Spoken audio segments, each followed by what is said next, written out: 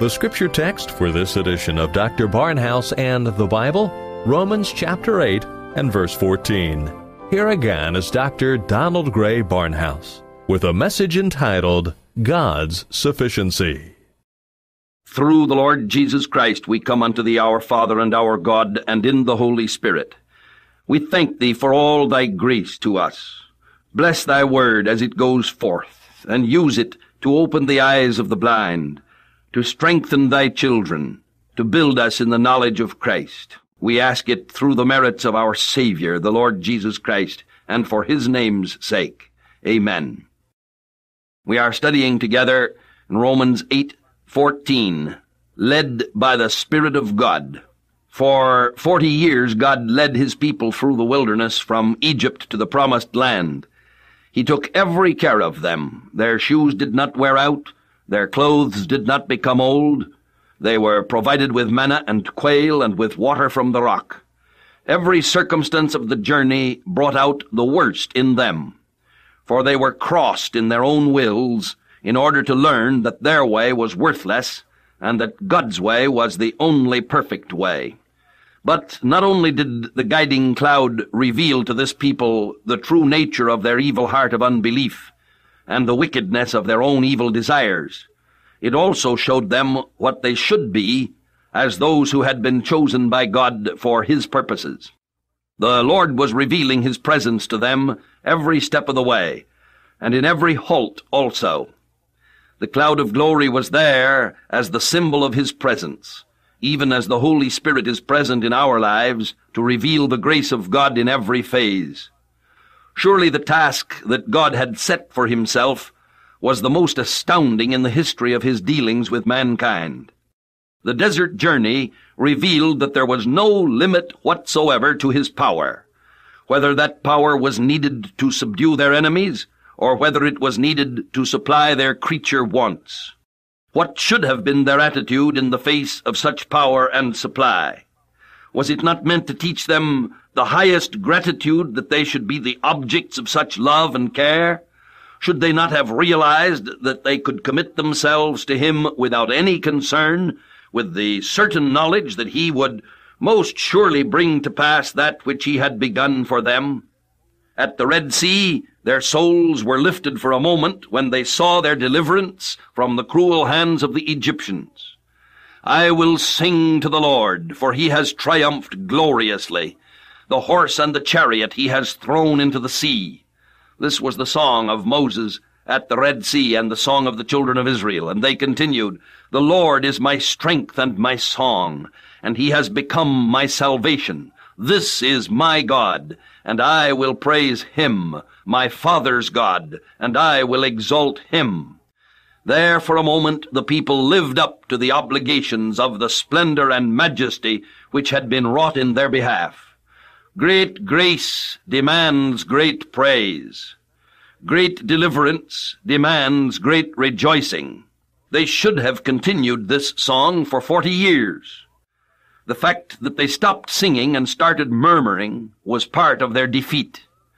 Oh, if they had only learned the lesson which was wrapped in that guiding cloud, then they could have sung day by day, Who is like unto thee, O Lord, among the gods? Who is like thee, glorious in holiness, terrible in majestic deeds, doing wonders? Now we commit the young men of our nation to the authority of our armed forces, and these men surrender themselves to the orders of their superiors in perfect confidence. They may not argue, though they may complain among themselves. They must do what they're told to do. It is galling to the flesh to go through strenuous drill routine, and muscles that are unaccustomed to certain exercises find it grievous to go on long route marches with 60 pounds of gear on the back. But the soldiers who do any thinking soon realize that they are being turned from boys into men. They must become aware that their flabbiness is giving way to hardness, and that they will face their foes in the hours of danger as conditioned warriors and not as awkward fledglings. Oh, if we would only learn from the leadings of our God that he is preparing us for himself in much the same way that a soldier must be conditioned by all his training. As the cloud set out and then stopped, because of all the unpredictable nature of its movements, they had to learn that God wanted them to be entirely at His disposal. They should have come to realize that they were completely under orders, and that they were not to be consulted by God in anything. They were to find their joy in readiness, and to understand that His ways are ways of pleasantness, and that all His paths are peace. They were to find that God wanted to form their minds in such a way that they would take it as a matter of course that they were to trust and obey. The cloud was there to be followed. They had no other duty. When the cloud stopped, they could do what they pleased. It was only when the cloud moved that they were to move with it. They were to learn that the steps of a good man are ordered of the Lord. For many years I have loved that verse, and always wondered what the second half of it meant. In our King James translation it is printed, "And he delighteth in his way." But I did not know whether it was meant that he, the good man, delights in God's way, or that he, God, delighted in the way of the justified man. The New Revision puts it, "And he, capital H, establishes him, small h, in whose way he delights." In other words, God establishes the believer in whose way he delights. I believe that the truth may lie in both readings of the verse. Certainly the Lord does establish the man who has been justified and who is following the divine leading. Blessed is such a man. He does not walk in the counsel of the ungodly, nor stand in the way of sinners, nor sit in the seat of the scoffer. The Lord makes the life of such a man to be like that of a planted tree. Whatsoever he doeth shall prosper. But it is also true that the man who has learned to follow the guiding cloud, always ready to move when it moves, is the man who has come to delight in the way of the Lord. What the cloud was to them, the Holy Spirit is to us. He leads us because we have become the sons of God through faith in Christ Jesus. That the experience of the cloud was not to be confined to the generation in the wilderness is evident from one of the great prophecies of Isaiah. For looking down through the years to the end of this age, when the chosen people shall have been regathered and planted in the land, we read in Isaiah, "In that day the branch of the Lord shall be beautiful and glorious, and the fruit of the land shall be the pride and glory of the survivors of Israel. And he who is left in Zion and remains in Jerusalem will be called holy, every one who has been recorded for life in Jerusalem, when the Lord shall have washed away the filth of the daughters of Zion, and cleansed the blood stains of Jerusalem from its midst, by a spirit of judgment and by a spirit of burning. Then the Lord will create over the whole site of Mount Zion, and over her assemblies, a cloud by day, and smoke and the shining of a flaming fire by night. For over all the glory there will be a canopy and a pavilion. It will be for a shade by day from the heat, and for a refuge and a shelter from the storm and rain." This is the 4th of Isaiah. Now we know that that passage is prophetic, and concerns the guidance and blessing of his people Israel in the last day. Surely then, what he has performed in the past, and what he promises for the future, is available for us at present. And our text in Romans confirms this truth. As many as are led by the Spirit of God, they are the sons of God. We may learn from this that our expectation is in Him, and can know just what we may expect from a kind Heavenly Father, who has given us His Holy Spirit to be our guide and counselor.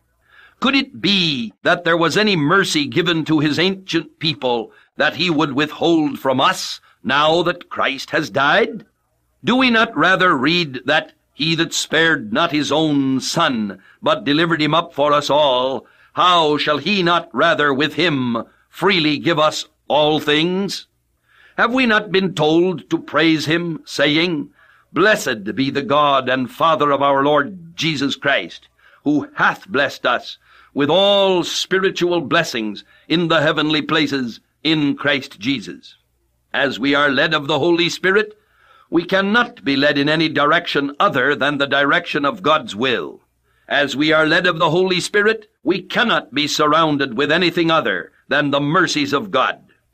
Even though we walk through the valley of the shadow of death, the Lord will be with us and stand between us and the reality of death, which he took when he died for us upon the cross. As we are led by the Spirit, we must be careful not to form wrong ideas concerning the rewards of our faithfulness here and now. This is not the age of material blessings, although there are times when God, in his special grace, has been pleased to give us material things in addition to the spiritual.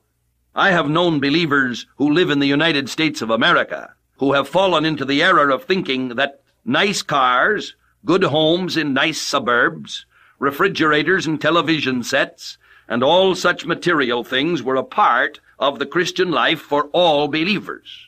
Such is not the case. The believers living under conditions that are little short of famine are much closer to what we might call the normal life of the believer during this present age. I was once told by a certain Christian that we could be certain that atomic bombs could not fall upon our cities today because the church is not to pass through the Great Tribulation. I replied that while I know that the Bible teaches that we shall be removed from this earth before the Great Tribulation comes to this earth, the Lord himself definitely announced that in this world ye shall have tribulation. The faith of Christian believers in England did not keep them from the horrors of the bombing of London, although they were kept in the midst of that bombing from any disturbance of heart, even though they themselves were wounded or killed, or even though, which was worse, they saw close loved ones killed before their eyes. Oh, we in America must learn not to think that the life which we live, with all of its material blessings, is the normal life of this age. Rarely have believers throughout the past 2,000 years been accorded the marvelous common grace of so many material blessings. And if we misuse those blessings, we may be sure that we shall be held doubly accountable before God. This is the age in which the Holy Spirit leads the sons of God by faith and not by sight. The cloud is not above us in the visible heavens, but within our hearts, and it is to bring its glory into every part of our lives, even as the ancient temple was filled with the smoke of the glory. God is not going to guide us by any means that will be obvious to the senses. We are not as donkeys before whose noses one must hold a carrot on a string, nor are we as donkeys underneath whom one must build a fire, nor are we as donkeys who must be beaten with clubs. But it is true that the Lord does show us in our lives the joy that is set before us, and we may move towards that joy if we are yielded to him.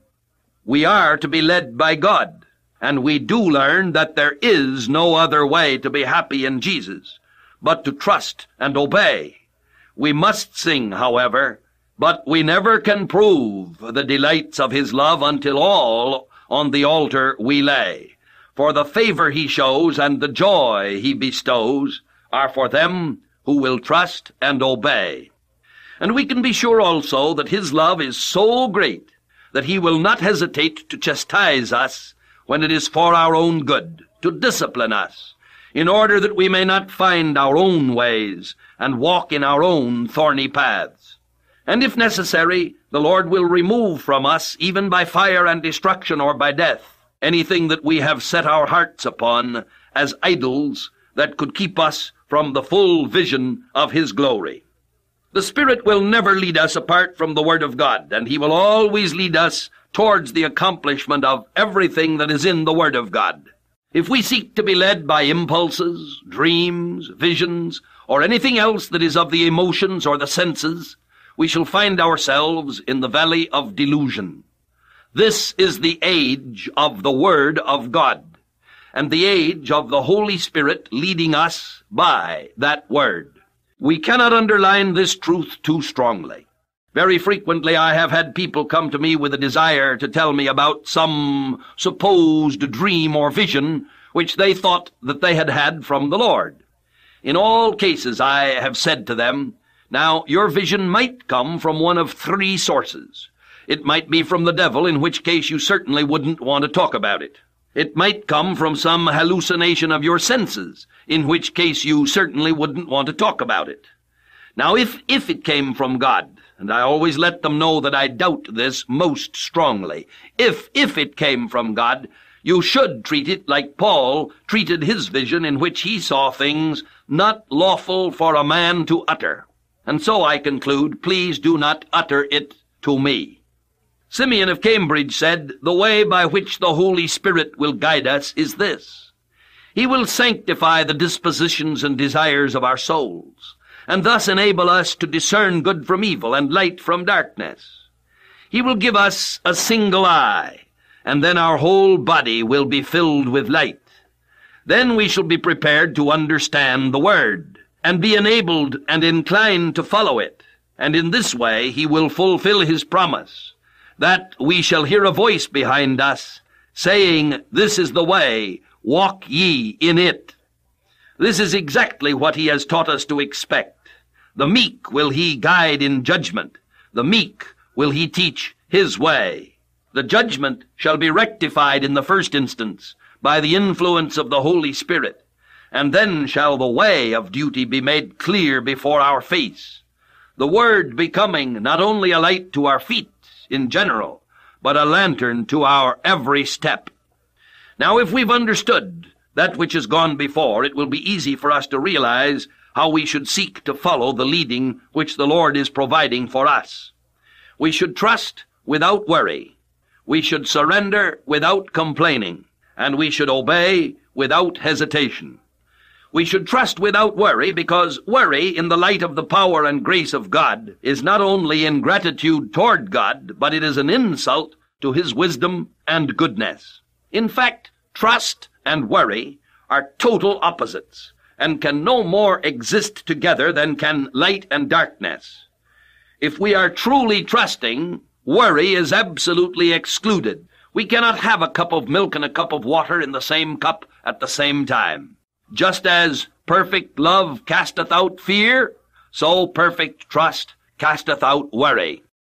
I early learned in my mathematics classes that if a given factor was subtracted from both sides of an equation, the result was still an equation. When we apply this mathematical truth to the spiritual realm, we have a great blessing. The Holy Spirit has taught the believer to say, thou wilt keep him in perfect peace, whose mind is stayed on thee, because he trusteth in thee. Now, if you subtract a little trust from each part of that equation, it leaves us with this result. Thou wilt keep him in half and half peace, whose mind is half and half stayed on thee, because he half and half trusteth in thee. When we know that our times are in his hand, and that he has promised to choose our inheritance for us, we may rest in the calm assurance that he doeth all things well, and we can live a life of trust without worry. Further, we should surrender without complaining. Paul told the Philippian church, do all things without murmurings and disputings. This was the word of the Holy Spirit. It is true that our little minds cannot understand all of the reasons for all of the choices of God. If we could understand God, we would be God. But it is not necessary that we understand. Those who live in a world of internal combustion engines without knowing the difference between a piston and a camshaft are not afraid to ride in automobiles or even to drive them. Those who live in a world of wings without understanding aerodynamics are not afraid to fly the ocean in an airplane. If then we trust in forces around us at every step of our lives, using telephones, cars, and appliances that we can neither understand nor repair, shall we not then trust in the living God and surrender ourselves to his guidance without complaint? We do not need to know as long as we know that he knows. We do not know what is in the future, but we do know who is in the future. He has told us that we do not know what he is doing now, but that we shall know hereafter. This should lead us to obedience without hesitation. It is not necessary that our flesh should be gratified by his commands. Indeed, if his ways were pleasing to our flesh, then his word about the nature of our flesh would be false. The flesh will always lust against the Spirit, and the Spirit against the flesh, for these two are contrary the one to the other. All we must know is the fact of his command. Then we should move forward without hesitation or reluctance. It may be that he will call us to move in the darkness. As long as his light is ahead, we can go forward. It may be that he shall keep us toiling in the rowing, but we can be sure that he will come to us in the darkest watch of the night. It may be that we shall be called upon to fight the dread battle of loneliness and pain, and to lie inactive through years of suffering. We can rest quietly in the fact that he is in it all with us, and can give him our heart's love. Writing on Israel's journey, Simeon summed it up as follows: in a word, to be continually with him, enjoying his presence, fulfilling his will, and pressing forward to his glory, this is the Christian's duty. This is the very end of his redemption, and the way to his inheritance. Consider yourselves now in the state of Israel advancing through the wilderness, and expect that, as God's children, you shall be led by his Holy Spirit. Yet be careful not to expect more than God has promised.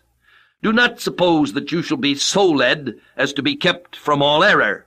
It is not God's design to render any man infallible, or so to guide him that he shall have no ground for fear and self-distrust. We must, under all circumstances, feel a godly fear lest Satan should take advantage of us, or our own deceitful hearts should beguile us. The Israelites, though under the cloud, fell short of the promised land, because their hearts were not right with God, neither were they steadfast in his covenant. But if you will follow the Lord fully, you may look up to him with holy confidence that now, even now, he will guide you by his counsel, and hereafter he will receive you to glory. And our God and Father, we pray thee that the Holy Spirit shall bless the word to every heart in this hour. And unto thee be the glory and the majesty, the dominion and the power, now and until the Lord Jesus come again, and forever. Amen.